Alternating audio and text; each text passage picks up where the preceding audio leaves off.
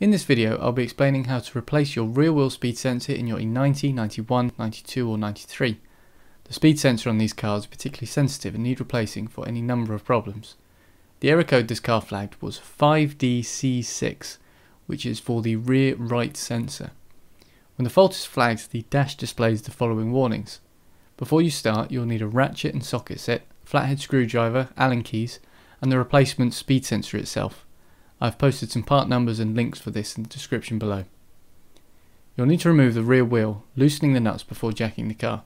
When you have jacked up the car, don't rely on the jack and place an axle stand under the rear axle. The speed sensor is located behind the brake disc. To get to the sensor connector, you'll need to remove the rear part of the wheel well walling. Thankfully, you don't need to remove the whole thing. The bolts for this can be found here. The material for this walling is fairly malleable, but you'll need some jiggling around to allow for the access you need. Two connectors can be found here, usually under a black cap which is missing on this car. The connector you want is the grey one. You disconnect by pushing on the tab at the top.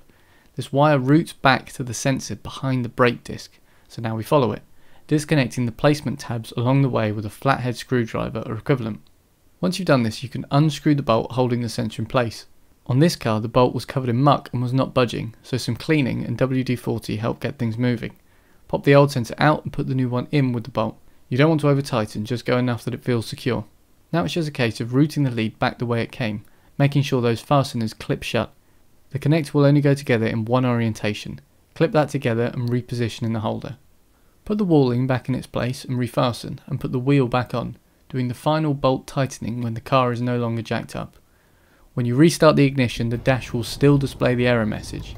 You'll need to start the engine and drive for the control unit to work out things are working and clear the fault.